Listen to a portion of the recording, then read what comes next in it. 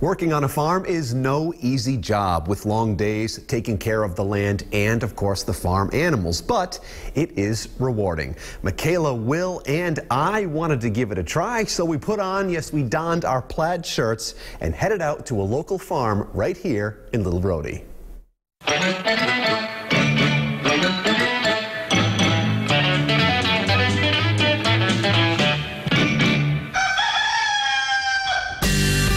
Work on the farm starts long before the sun rises. My day starts at 3 o'clock in the morning, and I start early at another job, and I come back here and go right into the farmland.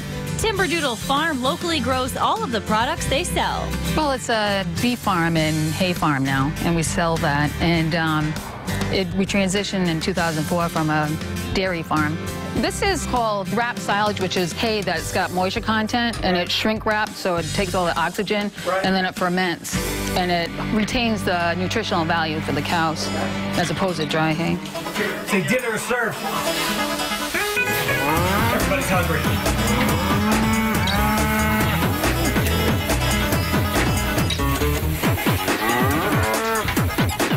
That starts off early, and all the animals have to be fed. The animals have to be taken care of first.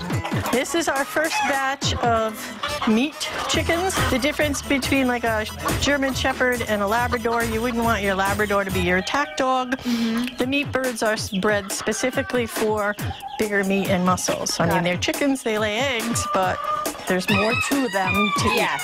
Look how cute. Here you go.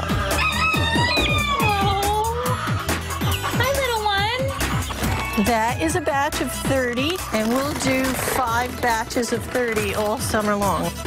We don't raise the meat birds in the winter, so they get to go free in the pasture, and then they lay eggs all in those little milk crates, the modified milk crates. I've come for your eggs. Oh, wow, look, they make it easy. They're all right here.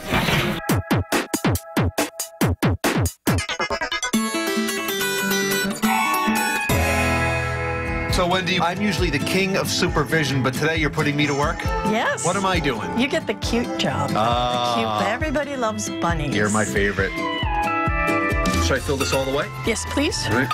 Well, I'm already doing a good job, aren't I, Wendy? It's all right. All right. There's a loose one. See him? Oh, my He'll be happy. Yeah, he's hiding in the corner. Is this a hourly activity, daily? They get fed twice a day, morning and night. They get food and water. I clean them out every maybe 4 or 5 days, depending on sometimes the weather. Sorry. That's okay. Guys, you ready to eat? Lunchtime. Here we go. All right, hang on. Let's Put it back in quick. That one's name is Cujo. Oh, good. She's feeding babies, and she's very hungry. This farm's been here since the 1700s, but our Before the family... Revolutionary War, it was here, yeah, as a working farm, and still as a working commercial farm. Let's do this. Always wanted to drive a tractor. All right. First thing, push the clutch in all the way. Okay. Clutch is in. That's your clutch. Those are your brakes right there. Yep. Your throttle. And then that's when you engage that other lever. Got it. Start spread the manure. Okay. All right. Sounds good to me. Let's rock and roll.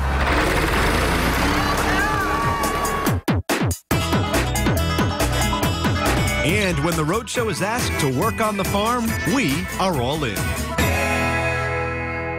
That was really fun that day. I told you I've always wanted a driver, so that works out. That works out. Yeah, working on a farm is a lot of work every single day, but we had a good day. I'm going to start calling you Will the Throttle. That's it. Gilbert. We're ready to go. So the question everyone has is, where did the name come from? Well, they told us that Timberdoodle is another name for a little game bird that requires specific conservation. That's right. Yes, practices and habitat. The bird is known as a woodcock, and they said they are proud of the fact that they practice conservation on the farm, so the name fit. It did. There you go. Lots of fun. On that note, you're